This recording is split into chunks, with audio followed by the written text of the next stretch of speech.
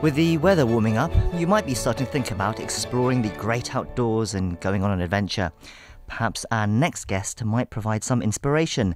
James Hooper is a British adventurer, researcher, and a Korean TV personality. He climbed Mount Everest at the age of 19, completed the first ever non-stop journey from pole to pole using only human and natural power, and has biked through much of Korea, Europe, and other places for his non-profit 1 Mile Closer. He's completing his doctorate on Earth and Environmental Sciences in Australia, but he was kind enough to stop by the studio while on a visit to Seoul. Welcome to the show, James. Well, thank you very much.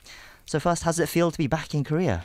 It's always lovely to be back, see my parents-in-law and my friends. So, it's the last time I was here was in February and it was pretty cold then. So Right. I'm enjoying the fact that it's got slightly warmer in the last few months. So you've had a remarkable life, and it's hard to know, what to cover and where to begin, especially in the short time that we have. But let's start with those early feats in your life. Climbing Mount Everest, the youngest Brit to do so, along with your friend. Journeying pole to pole, from North Pole to South Pole. I mean, how was that? What's more challenging, going to the top of Mount Everest or traveling around the world in just human power? So I guess for me personally, the greater achievement would have been going from pole to pole, just because it was so varied. We had to ski, pulling sleds, we dog sledded, we sailed across, oceans with mountainous waves, cycled the length of the Americas, meeting new people and, every day going through mountains and deserts. And so, it was just really varied. I think with climbing Everest, it's a very defined challenge. Yes, it's tough. Yes, there are challenges to overcome, but you're in one place and your goal is very defined in many ways. Whereas going from pole to pole, you never quite know what the environment or the weather's going to throw at you the next day, or who you're going to meet. And so it was very rewarding, but also very tough. We're not going to go into all the details of these adventures, but I guess the question everyone asks is why? I mean, what drives you to do these feats, especially when you're that young? Most people think maybe one day they'll go on an adventure. What do you think was different about you that made these dreams a reality? It's a difficult question. I think a big part of it for me was having the encouragement and the opportunity to be able to do it. At my school, there was a cycling club, and there was a teacher that ran the cycling club. And I guess that gave us the opportunity, and he would encourage us and I guess compliment us for our cycling. So you would, gradually gain confidence. And then, of course, having like-minded friends around you. I think had it just been me, you probably wouldn't just go out by yourself for a bike ride at the age of 14 or however, I think that's when I started. So, but obviously if you have a friend and you're like, let's go and do it together. Let's, go and have some fun and ride around the local lanes and then maybe stop for a hot chocolate in the cafe or something like that. All of a sudden it's easier to do because you're doing it with, someone that you enjoy being with and doing an activity that you love. So those were the really key things for me. Having the opportunity, having the encouragement, and having, a friend or a few friends that were kind of keen to do it together. I also feel it's your hard work and focus, though, that would have made these things possible. Without that base, I mean, you can't do the preparations to do this, right? Yeah, I mean, I guess I think I was watching a movie yesterday, and it had that famous quote by John F. Kennedy. We don't do these things because they're easy; we do them because they're hard. And I think that obviously resonates. That a lot of the reason why we challenge ourselves is because we want to achieve something and we want to feel that, amazing feeling of I did it, I got there, and the kind of confidence and the warmth and, the success that makes us feel. And of course, if it was an easy thing, then everyone would be doing it and you wouldn't feel that special. So I think everyone likes to find a challenge which is a bit different, which is a bit unique, and go for it because it is hard and because, if I achieve that, I'll have done something special. Now that you've had several years to reflect back on this, it's been 10 years now since some of these kind of ventures. How does it feel when you look back on them? Do you think these achievements, do you see them differently in the light of day now? Interestingly, I think I do to some degree. I think at the time you're very caught up in what you're doing and really you're just thinking, I guess, just about the adventure itself. And I think as time has passed, I'm now able to look back and I guess look more at the other things that you learn through being on an adventure, the cultural side of it, meeting different people and, trying to speak different languages, the logistical challenges, which you just get on with at the time. But when you look back, you think, oh, that was quite a feat to like put all of that together.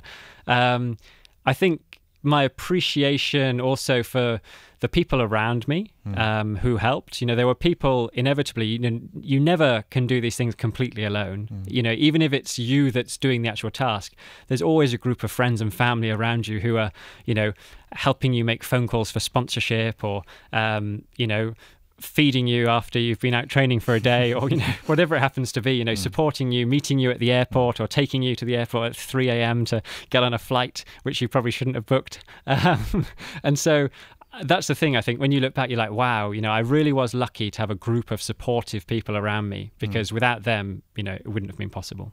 One of the names we haven't mentioned is your friend, who this is... let's deal with it now. I mean, it's a very tragic event what happened to your friend, who was one of your key people that supported you did together. Yeah. That, I guess, was a real turning point for your life, right? Yep. So I guess my mountaineering adventures, including Everest and traveling from pole to pole, I did with my best friend from school. He's called Rob Gauntlet, and he was really an amazing person. He was one of those people who had like that charisma about him and that energy that just made you kind of want to hang around with him. Everyone kind of liked spending time with him because he was that kind of passionate, energetic person. And, without him, there's no way that I would have gone and done these adventures. It was having someone who inspired me and like I was able to bounce off. Our personalities were slightly different. He was, I guess, slightly more of a go-getter and I was a bit more conservative and safety conscious. But that was the dynamic that worked for us. And obviously doing things together, we were able to do some amazing adventures. But yeah, of course, having done pole to pole, we came back to the UK and we went climbing in the Alps with some friends. And both Rob and another friend of mine, a school friend, they fell and they died. And, it was one of those moments where, it's very difficult to describe. You just feel like you've fallen into a black hole and, you lose the people who are closest to you. And yeah, I mean, I guess initially I didn't really know what to do. And I ended up working in London for a year, and just because I needed to kind of sort my head out. And actually that was the beginning of the journey which led to me coming to Korea and doing my undergraduate degree here. I wanted a fresh start. I wanted a new challenge in a place where I was going to be completely independent. That was important for me, just to see if I could do it, see if I could, start all over again. And that in a way was a gift that Korea gave to me. One of the reasons I'm so fond of Korea is because it was where I found myself again. I mean, climbing Mount Everest and going from pole to pole is an adventure, but then also moving to a different country and starting a new life is a different kind of adventure. Exactly. Yeah. And then, so how was that when you came to Korea? Like, do you know much about Korea? I mean, did you have culture shock when you came here? Yeah, well, I mean, when I came here, interestingly, I didn't initially have culture shock. It was more the longer I spent here that, on the surface, things seem very similar. It was very convenient to go to, a corner store and buy some crisps or chocolate or, whatever it was. And it was more the more subtle parts of the culture, which I don't think you appreciate until you actually start to integrate yourself. Those were the more difficult things to deal with. So, a more hierarchical society, I guess less respect in some places for personal space. These are things, or in the UK, we often are very polite on the surface, in terms of saying, oh, sorry, thank you all the time, but maybe it's not necessary. And so when you first are in a situation where maybe someone bangs into you and you're expecting to hear a sorry, and that doesn't happen, you're like, oh, that was a bit rude. But actually, after a while, you start to realize, okay, it's not necessary to do that. But then that's just because, people here, they focus their politeness on other areas, which we don't in the UK. It's different cultural mentality, just different way of thinking. I understand that as well. But then most people in Korea will know you as a TV personality who was on one of the most popular shows on cable TV for a long while. it was non-summit is the English title, Yep. 비정상회담, and all these people who were on there were speaking fluent Korean, and you came here, you picked up Korean fluently, which is another difficult task that you managed to achieve. I mean, first let's talk about your Korean. How did you achieve that? So I went to university in Seoul, and I guess I studied geography, and I guess it was a Korean university, and yes, some subjects were offered, some courses were offered in English, but probably only about 20 to 30%. So I tried to do as many of those as I could, try and take the easy route. But of course, a lot of my subjects and courses were in Korean, and obviously my friends were Korean, so I had to, if I wanted to have a social life, if I wanted to have fun, if I wanted to understand what I was learning, obviously it was a prerequisite to be able to speak Korean. And so of course it took time. In my first year, I wasn't great, and then obviously my undergraduate degree took 4 years, and towards the end of that, I was starting to become more and more confident and better at the language. But that was one of the most satisfying things for me, because I started to realize how important understanding a language is as a key to culture. I think being able to speak Korean unlocks a lot of things about Korean culture, which maybe you wouldn't understand or appreciate if you weren't speaking to people in Korean. And that was really rewarding. And then appearing on TV, speaking in Korean, that must have been quite nerve-wracking as well. I was terrified to begin with. I remember, I think on the first filming thing, we all got shepherded into this studio, and I think there's one of the Canadian members called Guillaume, and I was speaking to Guillaume, and he was like, "Oh, don't worry, I've done something like this before, and you get used to it, it's okay." And I was sort of shaking and nervous, and oh, what's going to happen? And it actually turned out to be a lot of fun. We had a lot of fun on the set. There were. The first filmings went for it because we were all new to it, basically. It took a long time for people to realize what they should be doing. So, for a 1 hour episode, we were in the studio for 8 hours. Right. So it was a long time, but that leads to some camaraderie, and it was just constantly people making jokes. And obviously, I'd love to see the offcuts.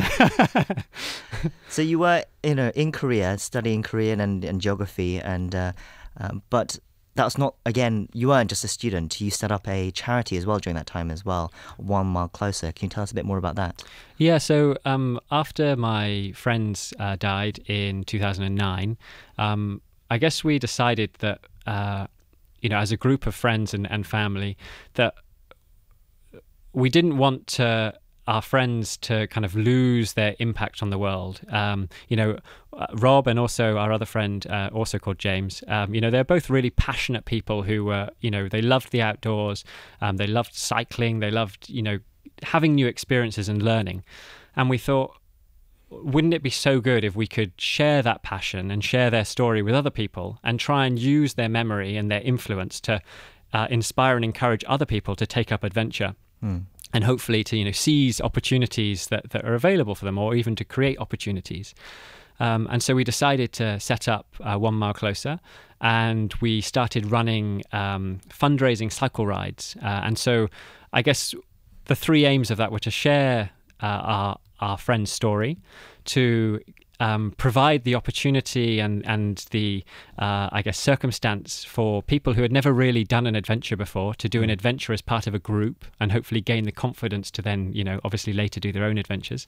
And finally, to raise money, which we decided to spend by building a school in Uganda in memory of Rob. And I guess the idea there was, both Rob and I felt very lucky to receive an education. We went to a charitable school, which meant that we had an education which we otherwise would never have been able to afford. And we thought, well, that was critical for us in giving us the opportunities that we had. And is that school built now? Yeah. So in I guess when we first selected the school, which I think was in 2010, there were a couple of teachers, and they were teaching, I think, 3 pupils beneath a row of mango trees. And then we started working with them, and gradually the school has expanded.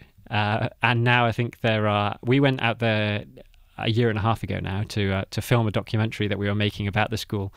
And there's 12 classrooms, there's 3 dormitories, there's a science lab, there's a whole lot of teachers' houses so that teachers can live on site. Obviously latrines, which are super important. It's one of the things you don't necessarily understand, how important it is to have toilets at a school.